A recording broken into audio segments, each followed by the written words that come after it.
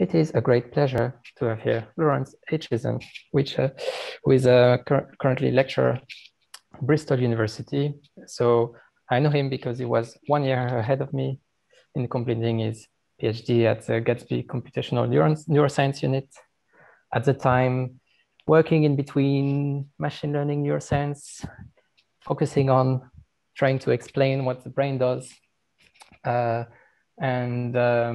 doing a lot of work around the sampling hypothesis, let's say, whereby you assume the brain is doing some sort of computation, inference to be specific, and that you can explain what it does and some of the variability in neural activity by explaining it as inference, and more precisely a sampling type based inference.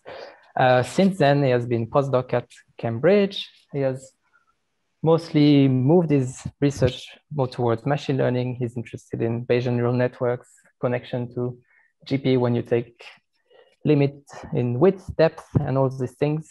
I think right now he's going to talk to us on related topic, and since he has an architecture that does deep GP maybe a better way than what pre-exists, and should talk to us about this today.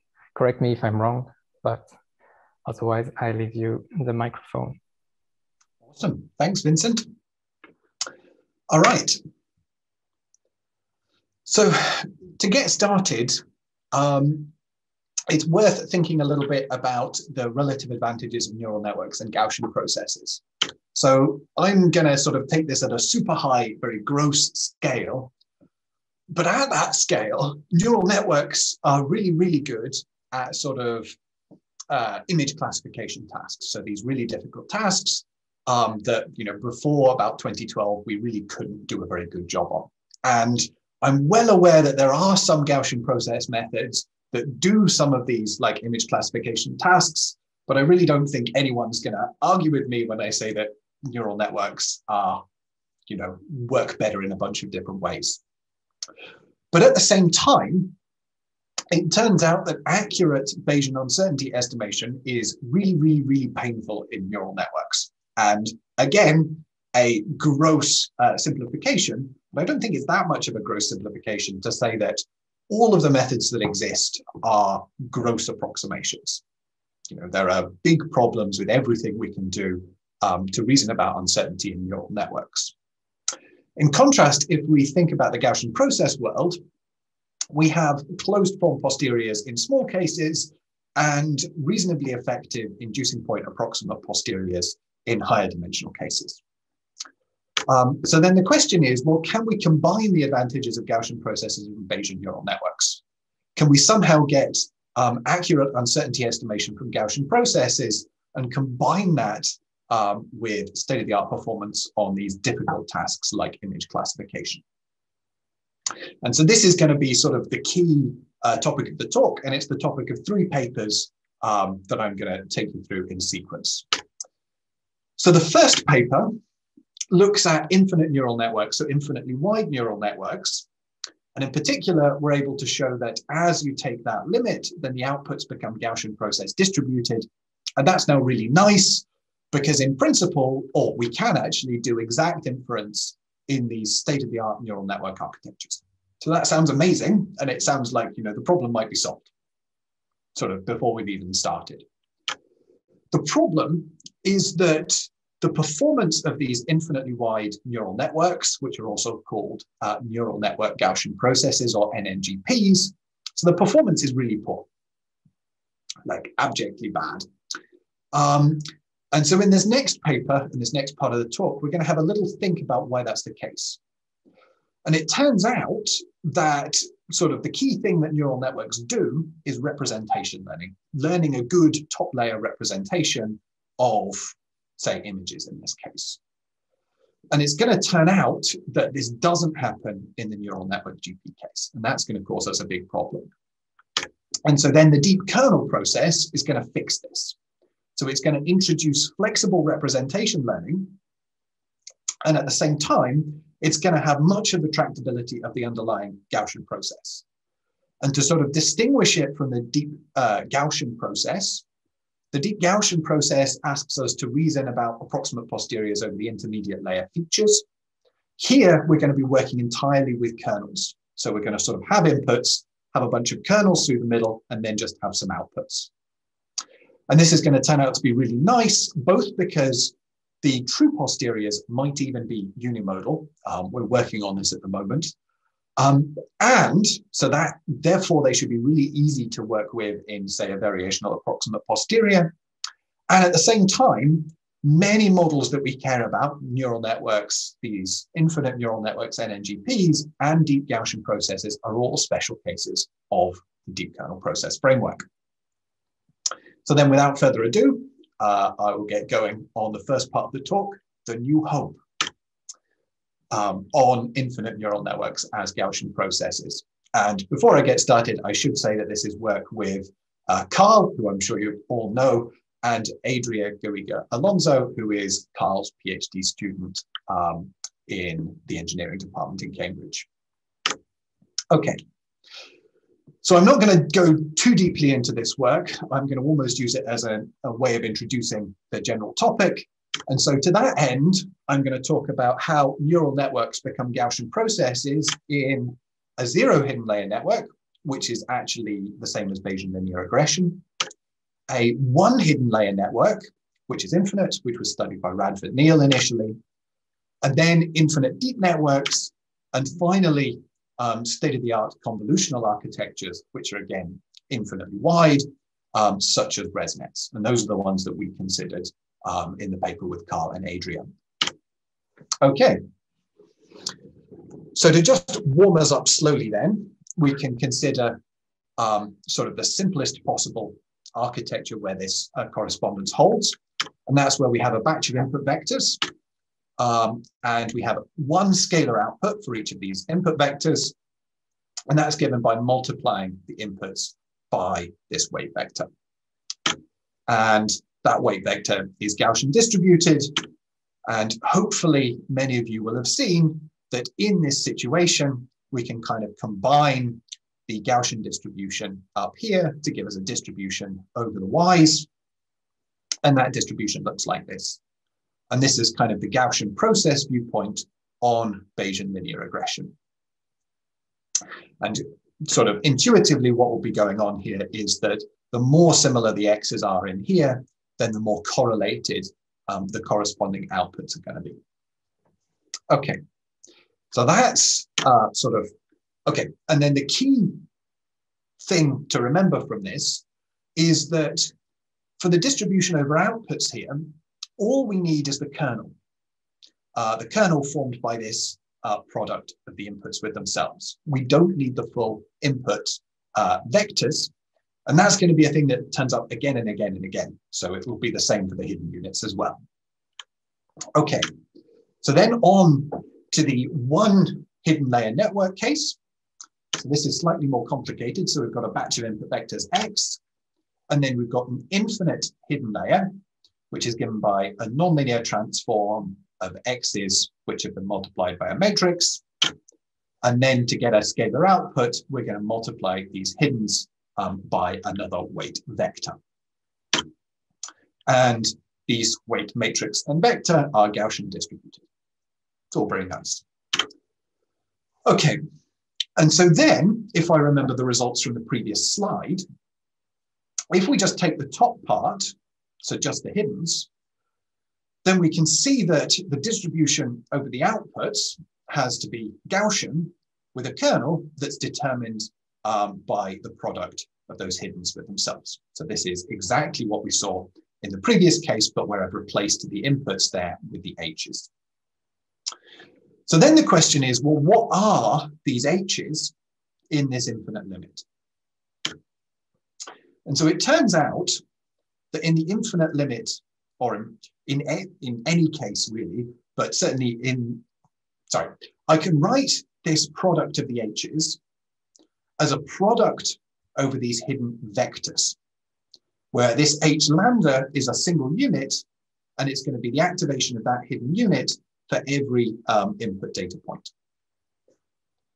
So as I take the infinite limit there, there's going to be an infinite number of elements in this sum or empirical average. And these are all IID because the input vectors in here to every unit are IID. And so by the law of strong numbers, as I take this limit, this kernel is going to end up equal to this expectation. And so critically, this expectation is deterministic. So the kernel here, which is going into my Gaussian process, is fixed. It's a fixed function of my inputs. And it's potentially a kind of complicated function of the inputs because there's this nonlinearity involved as well. So to actually compute that, I have to do some integrals with that nonlinearity. But it turns out to be possible in a bunch of cases, that we care about, including, say, the ReLU kernel. ReLU nonlinearities. There's a kernel corresponding to that we can compute efficiently in closed form. Okay. And so then moving on to a deep network, we extend the same intuition again. So we're going to take the infinite limit of multiple layers. In the feature domain, we're going to start off with some input vectors. Then I'm going to separate things out. So first, I'm going to do the product with the weight matrix, and then I'm going to take a nonlinear transformation. And then the same at the next layer. I'm going to multiply by the weight matrix, take a nonlinear transformation, and then take this scalar output to be that top layer multiplied by a weight vector. So now I'm going to look at this process in the kernel domain. So in particular, I'm going to start by taking the product of those inputs with themselves. And then it's going to turn out that in the infinite limit, by an argument very similar to the one we saw on the previous slide, that the product of these features, F with themselves, I'm going to define that to be G, a Gram matrix. And in this particular case, when I've taken this limit, that's going to be equal to the kernel from the previous layer. And then for the next component, I take this product of the hiddens with themselves. Sorry if I didn't mention this earlier, but all of these matrices are going to be training example by training example matrices. So they're going to resemble kernel matrices, even though I'm giving them slightly different names here to distinguish the product of the hiddens from the product of the features. So this kernel matrix here is a nonlinear transformation, which I'm writing as K with no index, of the Gram matrix at the previous layer. And so this is a deterministic transformation, which I can compute in closed form. And that again depends on the exact form of that nonlinearity. And so then I can do the same thing again. At the next layer, so the inner product of the features at the next layer becomes equal to the kernel at the previous layer. And then to get the inner product of these hiddens, I need to non-linearly transform G, this Gram matrix, from there. And then at the very top here, so this top layer representation, which is the product of the H's with themselves, becomes equal to our Gaussian process kernel. Okay. And so then, so sort of to zoom out again to the big picture, at least in terms of references, in the one hidden layer case, that was initially done by Radford Neal. Then in the fully connected case, there were these two papers, this one from Cambridge, which is why I've highlighted, but certainly I'm not on that one. And then in the convolutional case, there were again another couple of papers, one from Cambridge, one from Google Brain. And at this point, there have now been many more on this topic, including on various different, even more exciting architectures. But I'm not going to go into depth about exactly how we do the convolutional case here, just because it's a little bit of complicated bookkeeping with the convolutional operations. For our purposes, however, sort of to take a step back, we now have exact inference, because we have the Gaussian process top layer, in state-of-the-art architectures for image classification, such as ResNets. That kind of suggests we're done. We have combined the ResNet architecture and the exact inference potentially. But then, sadly, the neural network empire strikes back when we discover that the performance of the resulting models is kind of terrible. And so this is a nice figure from actually the Google Brain paper that did the convolutional networks. So they explicitly compared different types of neural networks on the bottom here, and a sort of reasonably well-tuned finite network versus this infinite neural network Gaussian process. And we can see that the NNGP down here is performing considerably worse than the finite neural network, despite the finite neural network not actually doing anything that's vaguely Bayesian at all. So that raises the question then, why are NNGPs performing so badly? And it should also be said that this is CFAR 10, so these numbers in general are pretty bad. You should usually be getting up to about 95% on this sort of task. Okay, so in an outline for why this is then, the point of these deep neural networks is really to learn this good top layer representation. And we're going to see that the top layer representation, or equivalently kernel, for an infinite neural network is fixed. And that means no representation learning. And that's going to be a big problem. So we're going to see in a toy example that this lack of representation learning in large or infinite networks causes problems. It actually sometimes causes, oh, sorry, we're not going to see that. I've deleted this slide. Then we're going to see theoretical results on some deep linear networks on the flexibility that you get in those. And we're going to see that in real neural networks, that flexibility is actually really, really important. So the top layer representations in a trained network are very, very different from the corresponding NNGP. And so we would expect, there to be big performance differences in those cases. All right. So to remind ourselves again of what happened in this deep infinite network case when we were pushing the kernels through, we started off with the input kernel, and then the product of these pre-nonlinearity features with themselves is defined to be the Gram matrix, and in this case, it's equal to the kernel of the previous layer. And then to get the product of the post-nonlinearity hiddens with themselves, we need a nonlinear transformation that depends on the nonlinearity. And then at the next layer, this repeats. And then finally, that top layer representation becomes equal to the Gaussian process kernel. So the problem is that every step here is deterministic. So this one, and then across for the Gram nonlinear transformation of the Gram matrix, and then up here again. And so this Gaussian process kernel is a fixed deterministic function of the inputs. And at the same time here, actually, the top layer representation is a fixed deterministic function of the inputs. So it depends a little bit on the architecture you choose, but you can't learn the architecture, so that definitely doesn't help you. And that means there's no representation learning. And of course, the point of neural networks is representation learning. And so that's going to cause us all our problems.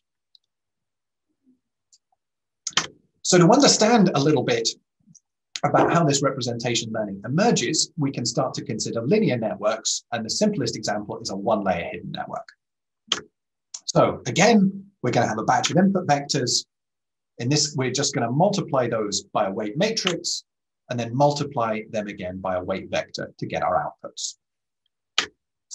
And then we have the kernel at this layer, which is the product of the H's with themselves. And the output is now Gaussian process distributed with kernel, which is given by this thing. So now if I combine these three together, if I substitute H into K and K into this thing, then I end up here.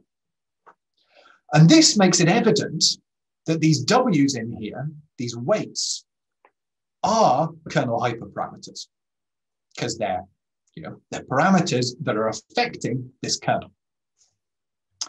The problem is that as I take the infinite limit, as I take the limit of infinitely many hidden units, then actually this flexibility embodied in the weights disappears.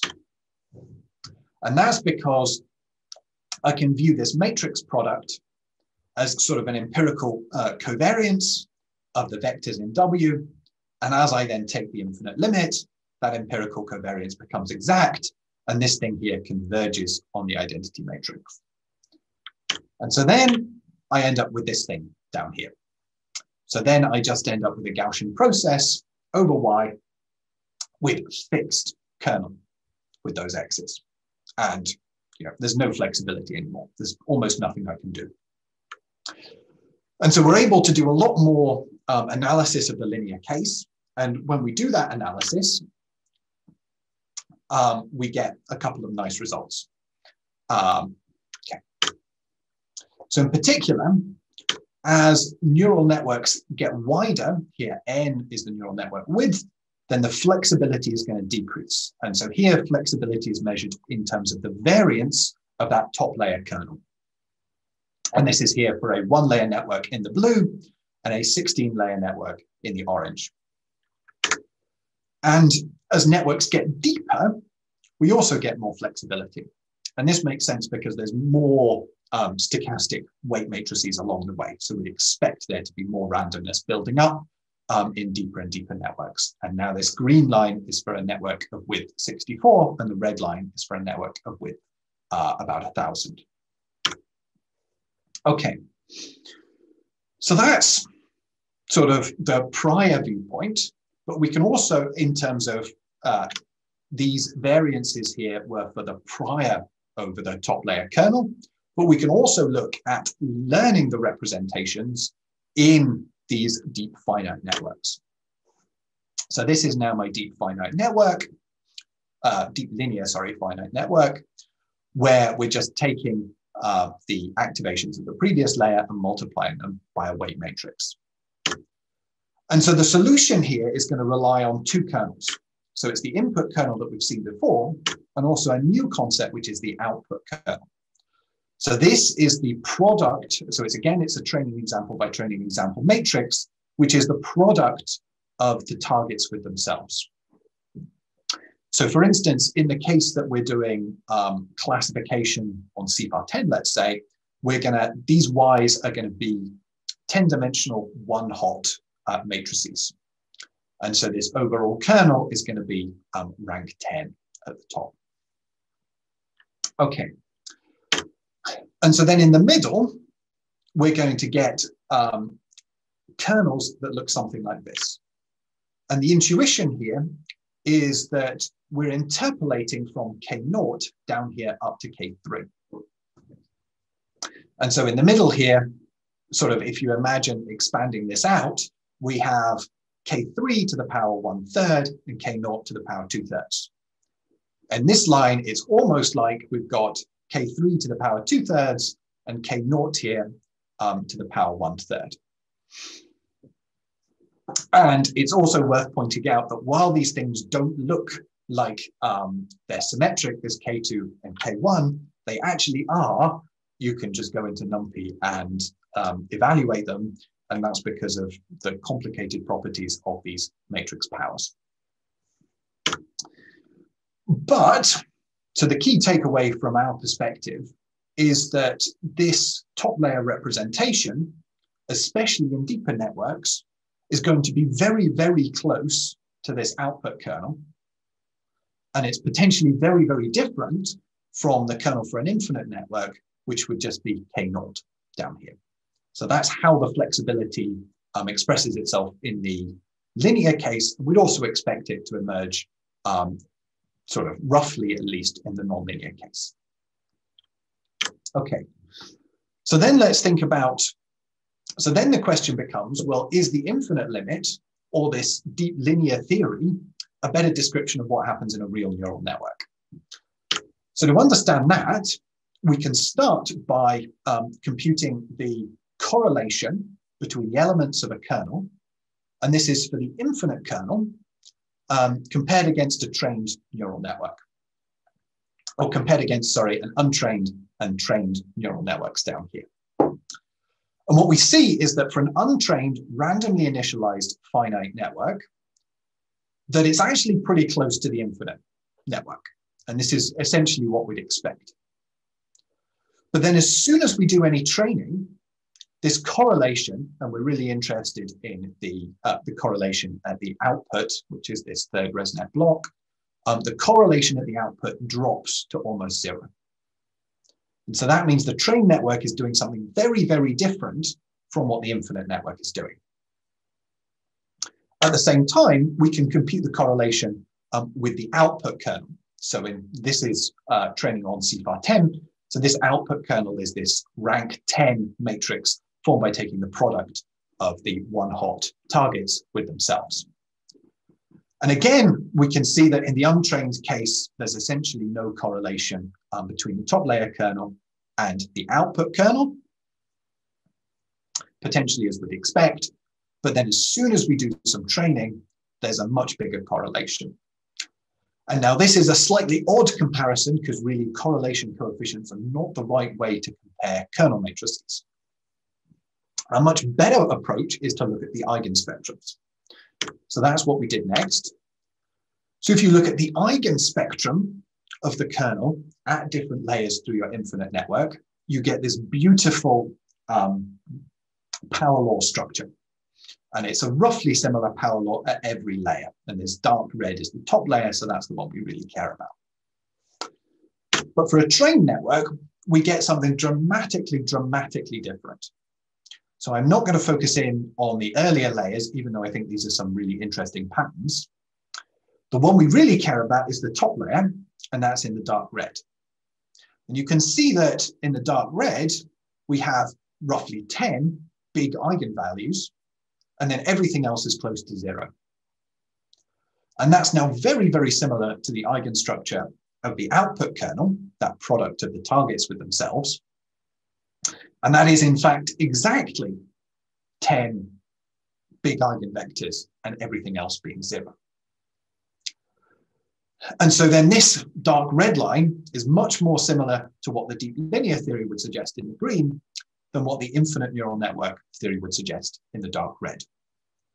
And so this really is telling us that we need flexibility in our top layer representations, and that the neural network Gaussian process or these infinite networks are not enough to get the good performance. Okay, so as a set of intermediate conclusions then, we've seen that finite networks perform better than infinite networks such as these NNGPs.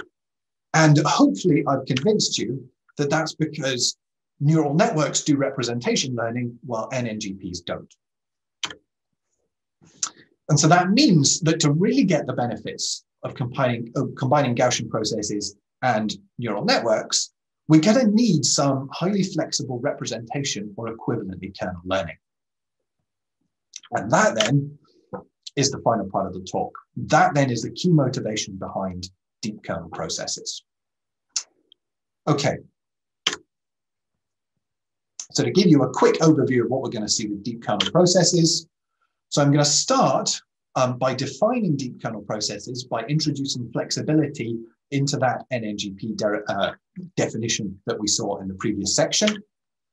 Then I'm going to show you how deep kernel process priors are equivalent to deep Gaussian process priors. Then I'm going to argue that posterior inference is much easier with deep kernel processes. I'm going to show you, just give you a little flavor of a scalable doubly stochastic inducing point scheme that actually works purely in the kernel domain. It doesn't work with features at all.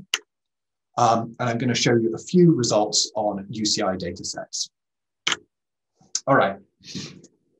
So this was the NNGP definition that we saw previously. And potentially you're getting a little bit bored of this, but repetition is always good.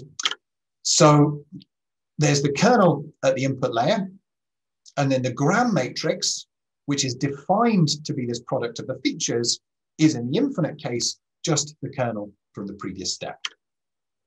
And then this product of the hiddens with themselves is defined to be K the kernel, and that's a nonlinear transformation of the gram matrix. And then we can propagate this all the way up.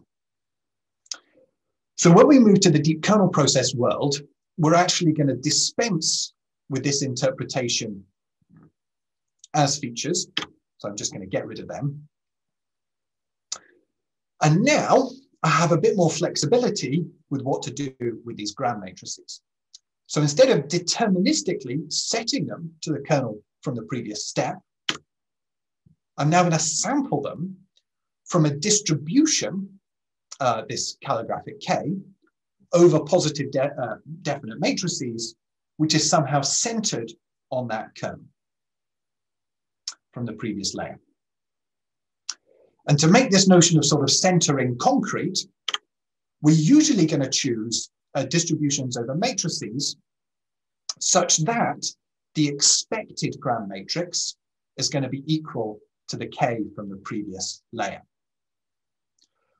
And so that sort of intuitively is going to mean that this calligraphic K distribution is kind of introducing noise around the NNGP that we had previously. Because the in the NNGP, this was deterministically equal to K. Now we've introduced variability, but still the gram matrix, the expected gram matrix, remains equal to K. Okay. And so to understand kind of graphically what's going on, we can plot the kernel and the gram matrices for an actual run of this generative process. So we take some x's, which have a kernel, which looks like this for the purposes of simplicity. And then we're going to sample the gram matrix from a distribution. In this case, it's a Wishart distribution, which has expectation K0. And so we get a sample. You can see that it's got the diagonal as the main thing, but there's variability around it now. And then we're going to compute a nonlinear transformation of this gram matrix to give the kernel at the next layer. And in this case, this kernel corresponds to, or this nonlinear transformation corresponds to a squared exponential kernel. And because the squared exponential kernel has to be positive here, all of these elements in the blue are positive. And then when we take the new gram matrix, we again sample, we add some variability. And then for the kernel again, we take a nonlinear transformation. So this was for a Wishart distribution for the sampling. We can do the same thing for other distributions over matrices. And the one we really care about is the inverse Wishart. And you can see that intuitively, something very similar is going on, apart from the structure of this noise in here might be slightly different. Okay. So next, we can have a think about when deep kernel processes become, or deep kernel process priors become equivalent to deep Gaussian processes. So if you remember, this was our definition of my deep kernel process. What I'm going to do now is to take that distribution over gram matrices, and I'm going to take it to be Wishart. And once I do that, I actually get a new feature domain interpretation. So in particular, if we start by taking the kernel to be this product of the x's with themselves, then we can take the features at this layer to be Gaussian with kernel given by this thing. And then sort of following the usual deep Gaussian process formulation, we take the kernel for the next layer to be some function here of the features. So this might be a squared exponential kernel. And it's going to turn out, which we're going to see in future slides, that this can be written in terms of the gram matrix. So that's kind of critical. And then we do the same thing again at the next layer. We sample some features from a Gaussian with this kernel. And then we compute the kernel at the next layer based on those features. And then we take this top layer representation here to be the Gaussian process kernel. And so there's really two tricks that I've done here, which we're going to look at on future slides. So the first is that if this F here is Gaussian, then the G is Wishart. So this Gaussian distribution over here corresponds to the Wishart distribution over gram matrices here. And then the second key part is that the kernel, in many cases that we care about, can be equivalently written as a function of the features, F1, or as a function here of the gram matrix.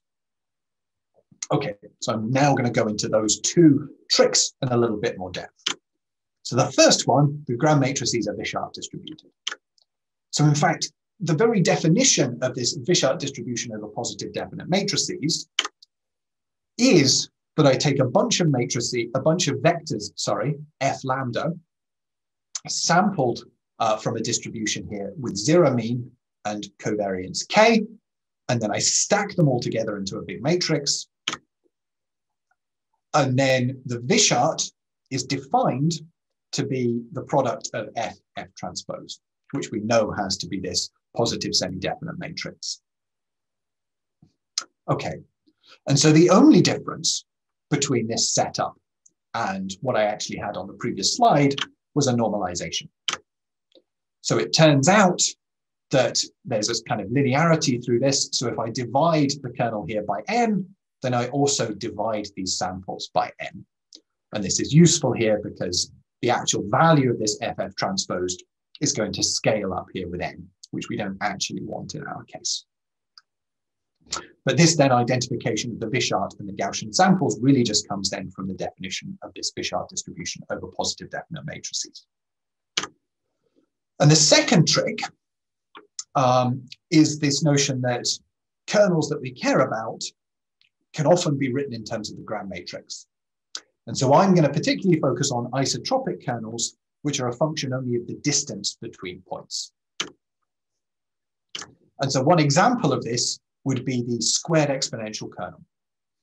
And so here, the ijth element of that kernel would be some function of the features, and in particular, it would be e to the minus r, where r is going to be the squared distance between features, which is defined as this thing. Okay.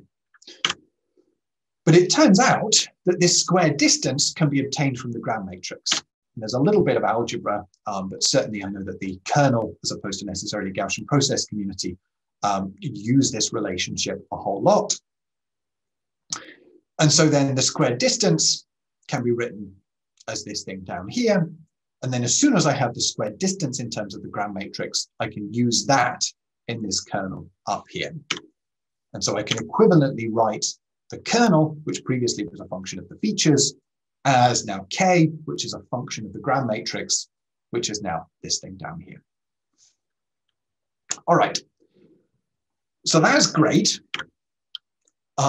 That's shown us that the deep Gaussian process prior is equivalent in some cases to the deep kernel process prior. But then the question becomes, well, why don't I just work with deep Gaussian processes? Like there's loads of existing tools that I can use to work with them. Why bother doing this whole exercise? And the answer is that posterior inference with deep kernel processes works much, much better. And the reason is that deep Gaussian process true posteriors have infinitely many modes, which arise from rotation symmetries. So it turns out that I can actually rotate intermediate layer feature vectors and get exactly the same posterior probability. So this is hard to show graphically, so I'm not actually going to show the deep Gaussian process case, but it's in the paper if you're interested. Instead, I'm going to look at the Bayesian neural network case. So Bayesian neural network have complex multimodal posteriors. They're probably not actually infinitely many modes, so there probably is a discrete number of nodes, and we can look at some of them. And these arise from permutation symmetries. So it actually turns out that permutation symmetries are a subset of rotation symmetries, so these two things are really very closely related. Okay. But in contrast, deep kernel process posteriors are much simpler and easier to approximate. And that's because there's no permutation or rotation symmetries at all. And they may even have unimodal true posteriors. So this is some work that we've got in progress. But if that were the case, then it would be very easy to accurately approximate those unimodal true posteriors with unimodal variational approximate posteriors. Whereas, trying to give a variational approximate posterior for something with infinitely many modes or complicated multimodal structure is definitely going to be hard. All right. So Shouldn't need reiterating, but this is a nice image of a Bayesian neural network loss landscape in terms of the weights. It's completely nightmarish. I hope no one would try and approximate this using a standard variational approximate posterior, which typically would assume only one mode. So where does that complexity come from? Well, I would argue that at least some of it comes from permutation symmetries. So what I mean by that is I'm going to swap the identities of these two intermediate layer neurons. And at the same time, I'm going to swap all of the incoming and outgoing weights. So we can go backwards again. So now critically, the input-output transformation for this and this are exactly the same. But if I look at the weight matrices up here, so here I'm using the blue things to represent positive elements, the red ones to represent negative elements. Oops, sorry. Then the weight matrices are different. So we have two networks with exactly the same input-output transformation with different weight matrices. So that is the definition of one of these symmetries. And that means that we have to have symmetries in the true posterior. Sort of the true posterior probability of this network has to be the same as the true posterior probability of this network. And I can't capture those symmetries using standard approximate posteriors. And as I say, there's similar issues with deep Gaussian processes. It's just harder to represent that rotation. Okay. Now, in contrast, deep kernel processes have much simpler posteriors because they don't have these symmetries. So the symmetries that I showed you were permutation symmetries in the case of a Bayesian neural network and rotation symmetries in the case of a deep Gaussian process. But they're all subsets of unitary transformations, i.e. Ones for which U transpose here is the identity.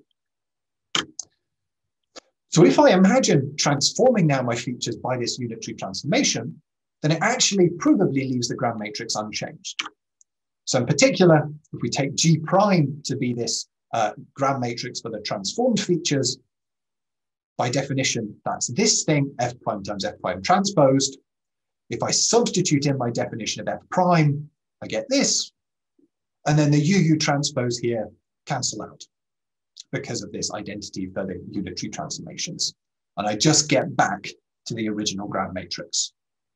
So this huge source of multimodality for Bayesian neural networks and deep Gaussian processes just disappears if I work with the Gram matrices rather than the underlying features.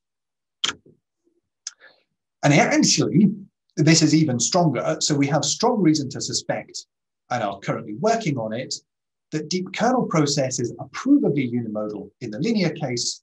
And we believe that sort of practically speaking, they're going to be unimodal in nonlinear cases as well. So that's potentially really cool from a statistical perspective, because it means we're actually going to get identifiable multi-layer models. And at the same time, this should be much, much easier to approximate using variational inference. Okay. So then we actually need to use these things practically. So we developed a variational inference procedure. In this case, for deep inverse Wishart processes. So it turns out deep Wishart processes are harder. If you want to ask me about this in the questions, please do. But Sébastien Aubert, who again is one of Carl's students, so you may or may not have seen him around, Sébastien is working on them, and we seem to be making good progress.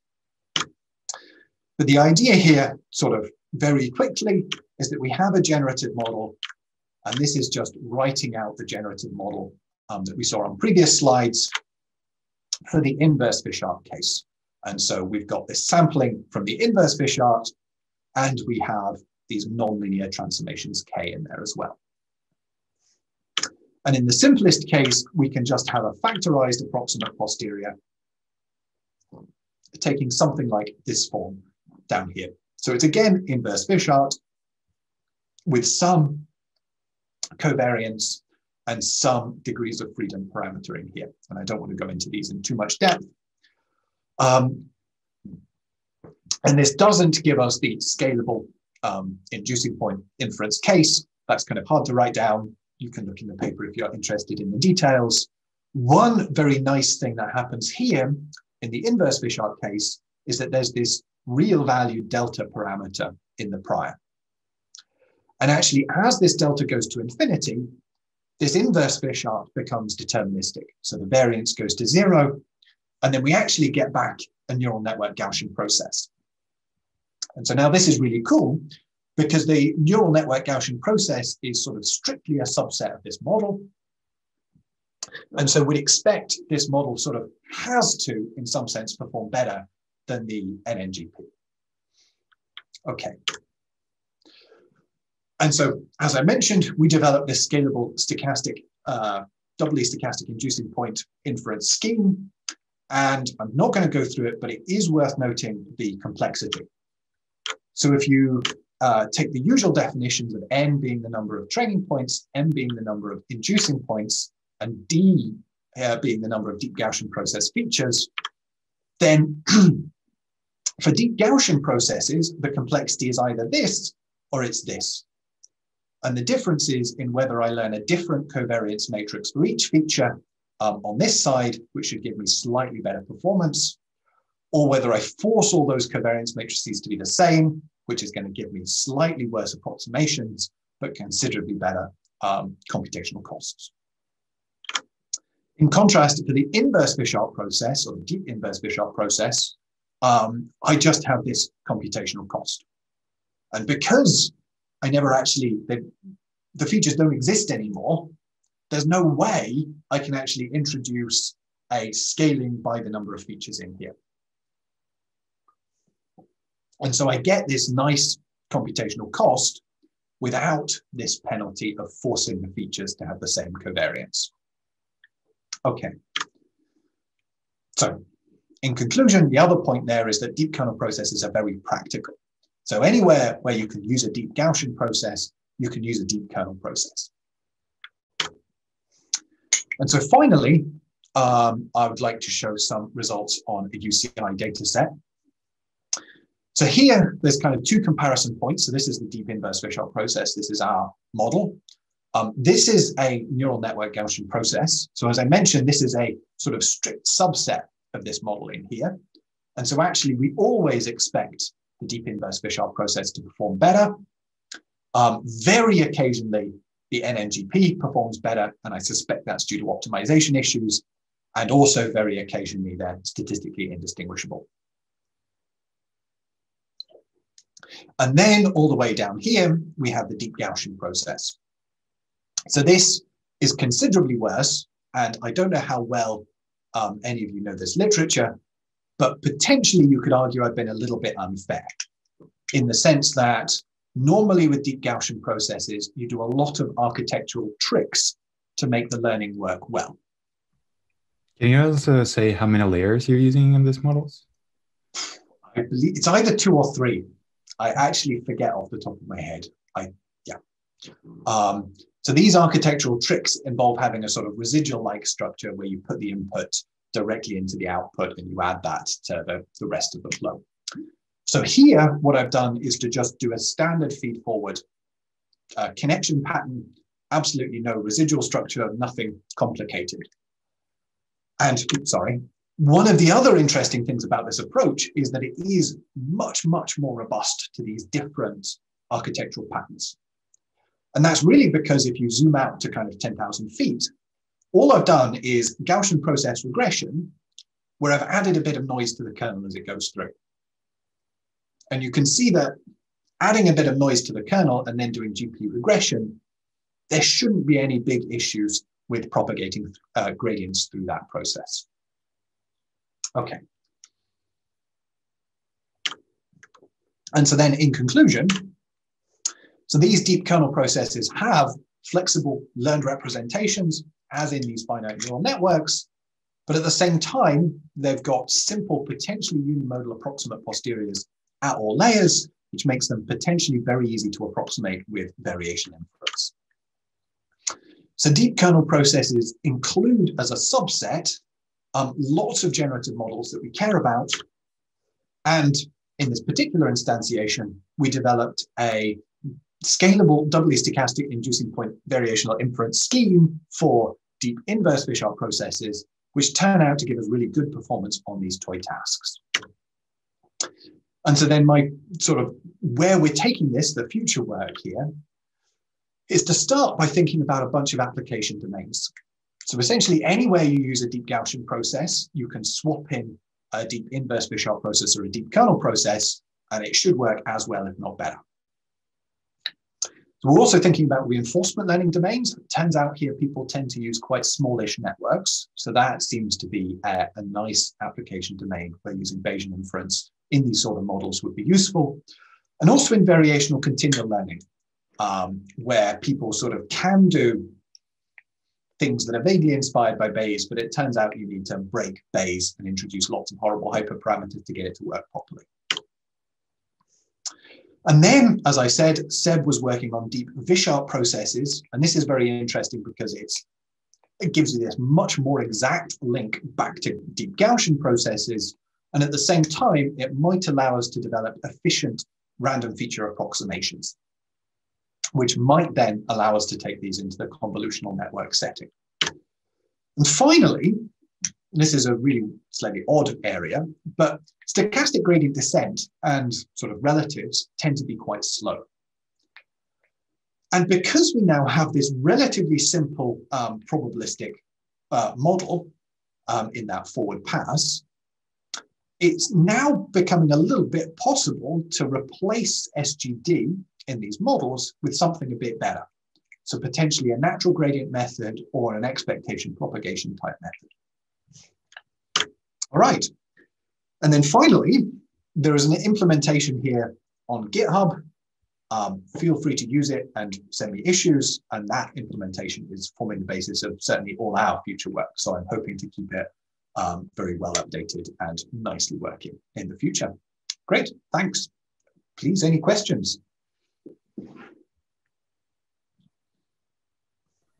Thank you very much, Laurence. I'm going to be the moderator. I see T lifting her hand. Go ahead.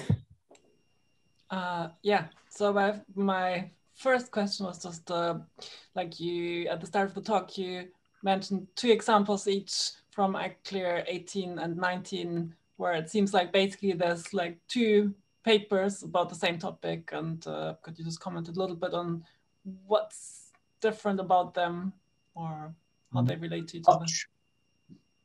I mean, the contribution is basically the same. So this paper up here, for this paper, these 2 papers introduce the notion that deep, infinite, fully connected networks were Gaussian processes.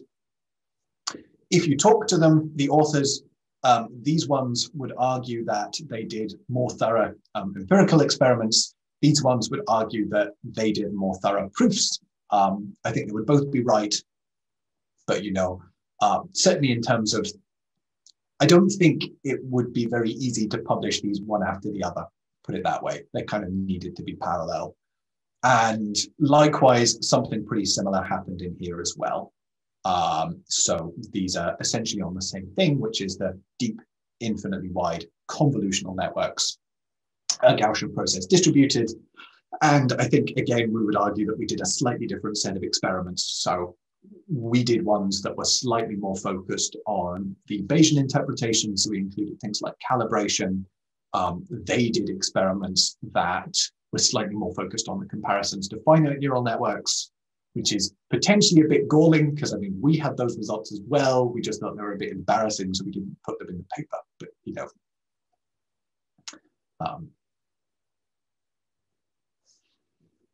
Thanks. So yeah, was there, do you know, did they just coincidentally show up at the same time or? Yeah, I think so.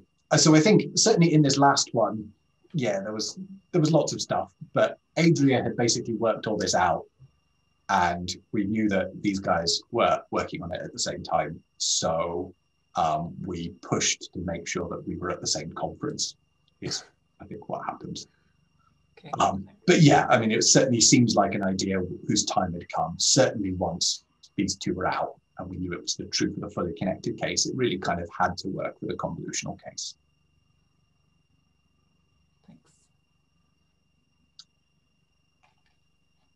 Any other questions? I don't see. We have Henry Moss and a big F. Yeah, please go ahead, Henry. Hi there, thanks for your talk, it was really interesting. So I've used some deep GPs on quite small data sets and I found them very hard to fit. And I wonder if that's maybe some of the reasons that you suggested with the invariances and the multimodal posterior, and perhaps that's more of a problem with these small data sets. Do your deep inverse wish-out processes have a similar problem, or are they okay for smaller data sets as well? They're amazing on small data sets is the short answer, and about the same on big data sets. So I think the intuition is that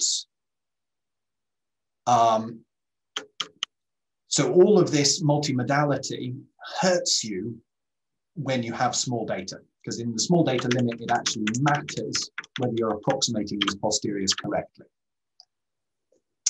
And at the same time, I think sort of eventually you can overwhelm, what am I trying to say? Okay, let's look at the results first. So it turns out that in the biggest data set here is protein, which is about 50,000 examples. So we are getting small benefits for the elbow down here, but in terms of predictive performance, it's basically exactly the same.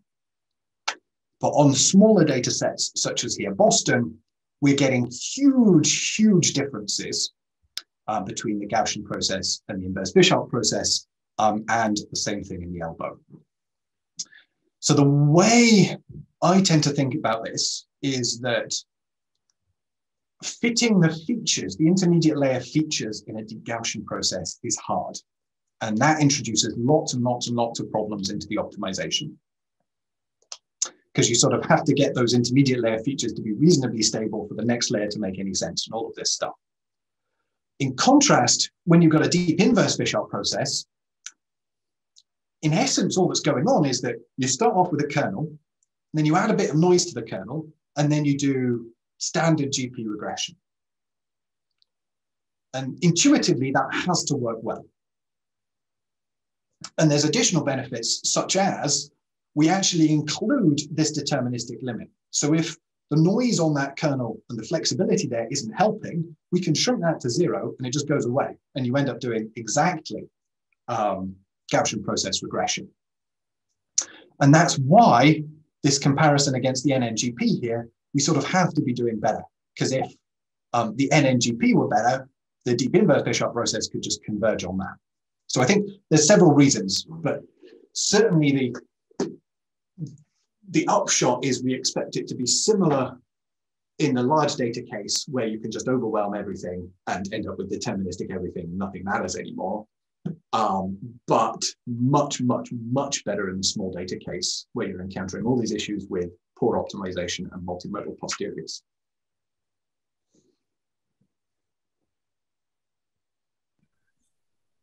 Okay, I see Fergus and T still have a question. Let's go Fergus first, maybe. Hi, Laurence, thanks. So yeah, you raised an interesting question of the permutations of the nodes and the non-identifiability leading to multimodal posterior. And but in this context, I wasn't quite clear why it was something to be of concern, because if we have, maybe I misunderstood, but if we have degenerate modes, then can we not get away with only focusing on one if the layers are going to give us the same posterior? An excellent question. And again, kind of complicated. So you would hope that that was the case. And if that was the case, something like mean field VI, where you use an independent Gaussian approximate posterior over each weight, would work well. And it turns out it doesn't. It turns out it is abjectly awful. Like, if you train it naively with no tempering, we're talking on a large model, we're talking like 40% on CFAR 10. It's abjectly dreadful. It's not clear to me exactly why that is, but certainly that doesn't work. In the deep Gaussian process case, I think it's potentially more instructive. So because of these symmetries, there are families of equivalent solutions. But the problem is that if you imagine like, but there's a volume term in there that you're not accounting for. So if you imagine sort of one feature vector up here, if that's kind of close to the origin, then when you think about the equivalent set of solutions, that's kind of a small shell. But if I have a big feature vector, then as I think about the equivalent set of features, that's now a big shell. And so there's a difference in volume there, which I'm not taking into account in my unimodal posterior, but does actually exist, and it does actually factor into the true posterior, and it does actually factor into the deep kernel process. So I apologize if that's a bit esoteric. Potentially. Yeah, no, it's an interesting problem. There's some, I mean, I've come across something similar when working with the spectral mixture kernel because the components are interchangeable. And there's some tricks you can do, like force them all to be in the same order. So the first one's always the biggest and then decrease. So, yeah, I've thought about things like that where you impose an ordering, but it always just seemed to be a bit of a mess. And yeah, I agree. It would make the optimization really painful as well, because then if you sort of want to swap elements, it would be really miserable. Yeah. Cool, T, go ahead. Yeah, I was just curious if you could talk a bit more about the dark sides of your deep kernel processes or the deep inverse Wishart. Like, what doesn't work well? Like, where are you struggling with that, and what are the shortcomings? Yeah, so I think from a deep Gaussian process viewpoint, I can't see any disadvantages, he says. But I'm not really a deep Gaussian process person, so that may not be, there may still be disadvantages.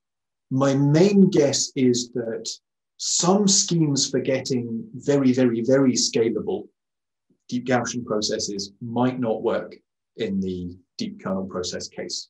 But I don't have too much insight into that because, again, I'm not actually an expert on deep Gaussian processes. I think the main disadvantages are with respect to neural networks.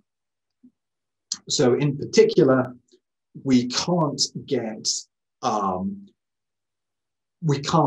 convolutional networks working yet.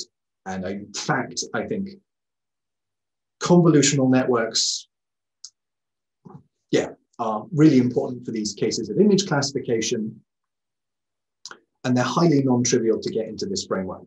So we're kind of pushing in that direction by trying to get the deep Wishart process is thing one. Then there's a random feature approximation to the deep Wishart process. And then once we have that random feature approximation, the hope is that we can do something that's approximately equal to the Wishart process, but that looks, because of these random features, an awful lot like processing in a standard neural network, sort of in terms of the absolute final computation. So that's going to be an awful lot of work. And the risk with Bayesian neural network methods is always that you kind of do all this work and all this thinking and performance still isn't amazing, which certainly is a possibility, sadly. But at least, there's certainly a possibility.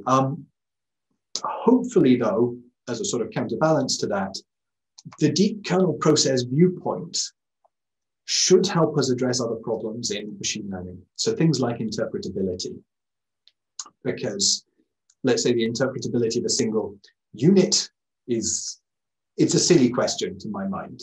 And once you have the deep kernel process viewpoint that actually allows you to integrate out those individual units and just think about these representations in terms of these sort of training example by training example similarity matrices, I think that's a much more sensible space in which to be thinking about interpretability, for instance. I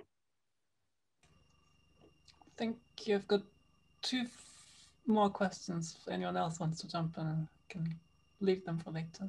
But, if not, so the closed one is just when you were talking about the scaling, how does it scale with number of layers?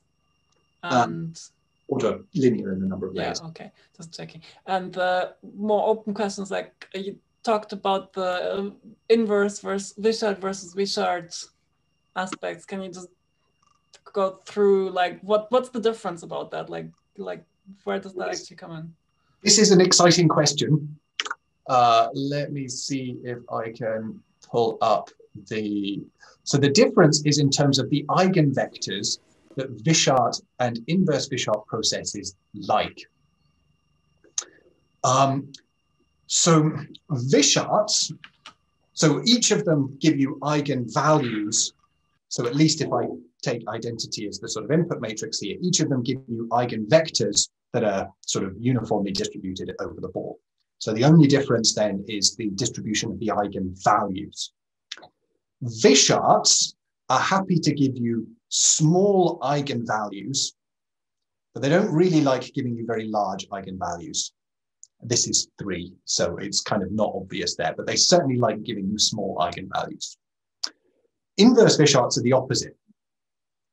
So inverse Wisharts, you can see this little gap, don't like giving you small eigenvalues, but they do like giving you large eigenvalues.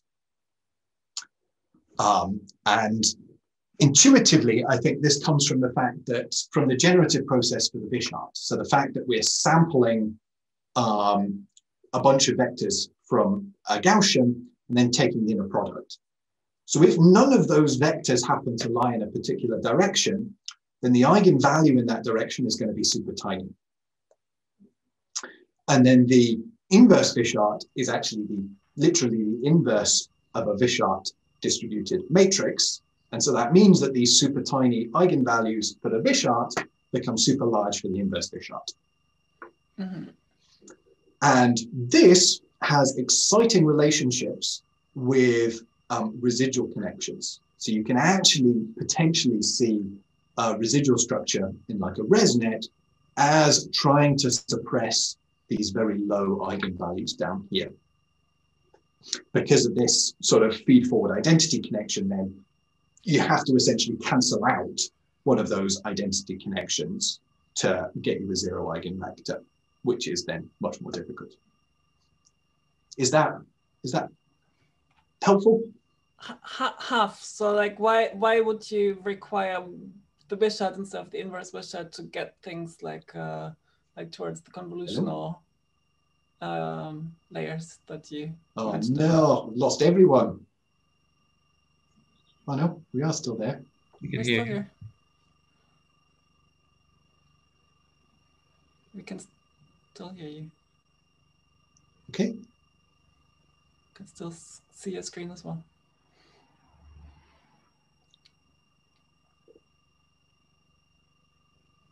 Hello? Yeah. You turn your speaker volume. Yes, I don't know quite what happened there. I blame my cat. Sorry. I guess T asked if it's an inverse relationship. What's the pros and cons of one or the other if you're not about residual, if it's just about going for in this architecture you have? Like you were saying, you need the non-inverse Wishart to make progress with the convolutional architecture. Why? So we need the Wishart because the Wishart has this connection with the random features. So that we can exploit that Wishart generative process to get a random feature approximation to Wishart, which you can't do for the inverse Wishart. And that's, I mean, part of that is because the Wishart samples are low rank potentially, whereas the inverse Wishart are always full rank. But I think more broadly, they're just different priors. So it ultimately is going to depend on your model and what's actually going on with the data. So if there are cases where I actually want to kill off components of the data, then it might well be a good idea to work with the Wishart. If there's a situation where I definitely don't want to kill off anything in the data, but potentially I want to amplify dramatically some elements, then maybe I should go with the inverse Wishart. But I think ultimately it's going to be an empirical question just come down to how appropriate these priors are for each case of interest. Thank you. Just want to add a thing here. We're above time, so if Laurence, you're happy to stick around, we're more than happy to carry on with if there are further questions. The others, feel free to go back to your businesses.